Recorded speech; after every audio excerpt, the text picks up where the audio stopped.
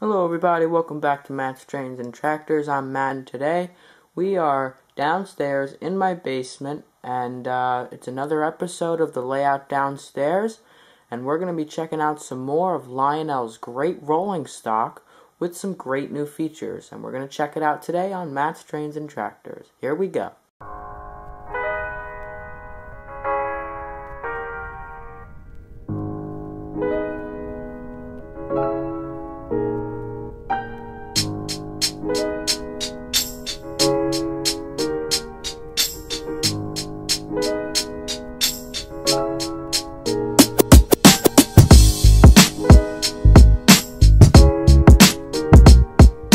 Alrighty folks, so what you're looking at here is a 30K tank car on your right and a Pacific Fruit Express box car on your left. Now, as I said, these are special. So these are two of Lionel's sound cars. And when I say sound cars, yes, I mean they do put out real and appropriate sounds and rail sounds. And when I say appropriate, I mean that they will detect if they're slowing down or going around a curve or speeding up, and they make really great sounds. And we're going to kind of do a little head-to-head comparison of the Pacific Fruit Express over here and the GATX 30K tank car over here. So let's start with the tank car. Alrighty, so looking at the GATX 30K tank car, you can see that it is very, very nicely detailed. We have very nice detailing over here that displays cargo information. We have nice separately applied grab irons and railings over here, a little ladder. Very realistic detailing, and as you can see it says plate C right there. You see that on a lot of tank cars. And then you have the road information and tank car model information right there.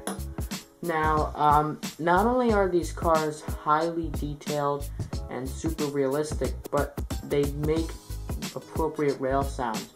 So what's unique about the tank car's rail sounds is that the sounds are more bassy, they're more hollow sounding, and they make a lot of squealing sounds, and occasionally you'll hear like a thud or a bump sound. And I'm going to play a bunch of examples for you guys later, but right now we're just looking at the main detailing of the car. So let's look at some more sides of the car and some of the electronic controls that it has to offer. Alrighty, so this is the more front side of the tank car, and this side of the tank car is where the controls are. And you're probably saying, wait a minute, Matt, I don't see any controls whatsoever. Well, Lionel has done a great job again of concealing them behind here. So all you're going to do is you're going to take this railing, pop it out, and it slides down like that. Just be careful because it is very nicely put in, and it is delicate. And then two hands just should be able to twist this counterclockwise. Yep. And then this comes off like that, and then you can pull the cover off. So as you can see here, I've just taken a part of a tank car right off. Alright, so now looking in here, let's zoom in a little bit. We have some nice componentry here. So here you have a switch on the left for maximum sound or minimum sound, and that's basically rail sound. So if you would like more thud, more squeaking, you put it to the max setting. If you would like less, you put it to the minimum setting. And I have it at the max setting, of course, because it really makes the layout so much more realistic. And even though my layout doesn't have any grass or a lot of accessories like that, it makes me feel like I'm on a real railroad. Alright, so then on the right we have a sound, no sound switch. You're just going to have to excuse the phone ringing in the background. So on the right we have sound, no sound switch. That means that are you going to get sound or are you not going to get sound? And right now we are going to get sound. We're going to get yes. So this is basically yes, no for sound, and then on the left, that's how much sound do you want. So that's basically what we have. And then I believe right here, well, maybe not. I thought that might have been master volume. I'm not sure. I believe there is a master volume screw in there that you can adjust, and I'm using a screwdriver, Phillips head, as my pointer. Alright, so let's look at the other side. Alrighty, so the other side of the tank car is nicely detailed as well. And I know this is not a complete review, but I really just want to get you guys to notice like how much time and effort Lionel has really put into making these really realistic. And when I saw this at my favorite train store, model train store that I go to, I was like, wow, Dad, we need to get one of these. And sure enough, we did, and then we liked it so much that we even got another one, and we're going to look at that soon, but we're still on this one. So again, we have separately applied handlebars here and railings. Then we have a nice ladder that goes up top here, and then right up here we have the top and the cover, and then this closes like that. So that is pretty realistic, and I don't think that this comes off, and this does not come off either. Alright, let's look at the other side, and then we'll move on to the other sound car. Alright, so Lionel has made this side of the tank car a little bit different here. So as you can see, you have 2 hazard signs opposed to 1 on the other side. You have a hand brake wheel over there. And you also have this tank over here that looks like might be some sort of air tank or whatever. Now let's just make a quick notice here that this railing does not come down and this does not open up. So the only part that opens up and gives you access to the controls is the other side back there that we looked at before. And 2 reasons. Well, you only need so many controls, and they just fit that on the other side of the tank car. And also, you can't get this off without risking to break the handbrake wheel or the hazard label.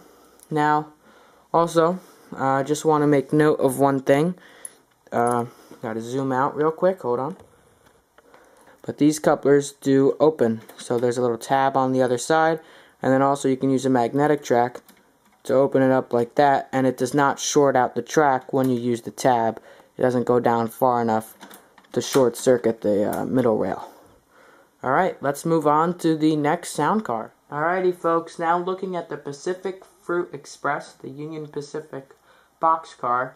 This car is also extremely detailed as well, and it makes sound just like the other one does. That's why it's called a sound car. Alright, so this car is very, very detailed. I'm going to have to use my fingers here, pardon me. So you just open this, and this door opens. Just be very careful. It kind of reminds me of Atlas's very detailed class, or line of cars. Comment below. I forget the name of the cars that they make that are really, really detailed. But anyway, as you can see in there, I'll zoom in for you. It's really just electronic componentry. It's the switches and controls are not located there. They are located on a different part of the car. I'm pretty sure it's underneath the car. Alright, so we're just going to close this up. And then that little lever pops in just like that. Alright, let's move on to the end of the car. Alrighty folks, this side of the car is also very, very detailed. And so as you can see here, we have a ladder, separately applied ladder. We have a brake man wheel over here, and this coupler, just like the tanker car, has a tab right here that can open it, or it can be opened with the track, the electromagnetic track that throws this, and just like the tank car, the tab doesn't go down far enough to short circuit your power. Alright, so this side is also extremely detailed, like I was saying before. They've done a really nice job with this. And also, we're going to take a quick look at the top of the car. There's some incredible detailing up there as well. Alrighty folks, looking at the top of the Union Pacific Fruit Express boxcar, we just have some openings up here. And this is what really reminds me about those super detailed Atlas cars, is because these have little tabs right there. And there's a little handle right there that pops open, and look at that. It opens up, and you can even see inside. How cool is that? How cool is that? It is really cool. Alright, close that up. And all of these do, in fact, open. Open, see? The ones on the other side open up as well. Right, you see? They open. So, whatever you want to put down there, is not much you could put, maybe a little letter. But, they do open up. Alrighty, folks, looking at the underside of the car, it is extremely detailed, and it is very nicely done. So we have both trucks here. We have dual electricity pickups for the middle rail, and then just like the tank car, we have sound, no sound, and that's do you want rail sounds or do you not want rail sounds. And then we have maximum and minimum sounds, and right now I have it in the minimum sound just because since I had two on the layout. Well, guess what, it's going to max. So that's how much sound do you want. Alright, I know it's not on any tracks right now, but I just want to show you that both sides, these doors do open up. Oh, might be car. There we go. See, opens up. Yep. Right like that, guys. Alright, like that. Very, very nicely detailed. And I wouldn't say that the material is necessarily cheap or cheesy. I would say that it is Lionel's more thinner plastic, but honestly, it's pretty durable, and you know, it holds up. Alrighty, folks. Overall, these cars are amazing. The Union Pacific Fruit Express is awesome, and the 30K GATX tank car is awesome. Now, both of these cars are amazing. Now, talking about the boxcar, I feel that has an amazing amount of detail. So Lionel has definitely put a lot of thought and a lot of effort into making these cars as detailed as possible. Now, the speakers, on the other hand, they respond to the controls fine. You know, sound, no sound, that works great. Maximum sound versus minimum sound works great as well.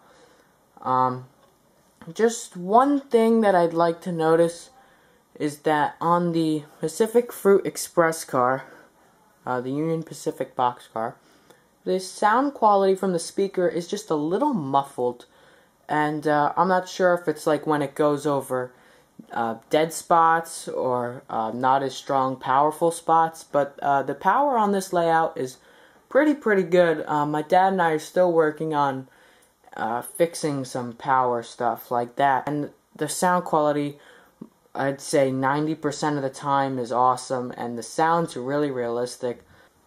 Alright, so one more thing I'd like to say. Tomorrow's going to be 75 degrees, so I'm going to take the Husqvarna out tomorrow, and we're going to do a little fixeroo on it. We're going to replace the air filter tomorrow. That'll be tomorrow's video, guys. I'm going to do a 2-in-a-row video. Alright, fellas, let me make one thing clear. My camera is on low battery, and so that's why I've had to turn up the exterior lights, and also my external light attachment is dead. So, and I like having that little light because it acts as like a little studio light, and it makes. One thing that I would like to make clear is that Lionel states in whenever you buy these, you get a little instruction manual on how to operate it. First car is the sound card. That's what you're looking at right here. Anyway, Lionel states in the instruction that you should space the cars out 4 to 5 cars apart. So I always try and space the cars out as much as I can, but at the same time, I like the sound, so I don't want to have to wait for the whole train to go by just before I get some more rail sound. But also what you could do is you could put them right next to each other and turn the sound off. So basically the possibilities are endless here, and that's what makes this aspect of model railroading so fun, and especially having a more realistic railroad. Who wouldn't want that, right? Alright. Let's get this rolling. Alright, so a little more realistic shot here. High-speed freight train coming by.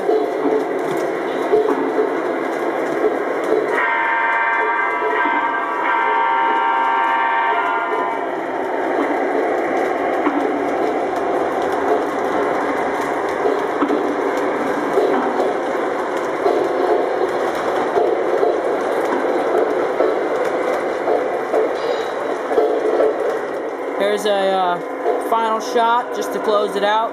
I'm Matt from Matt's Trains and Tractors, and I'll see you later.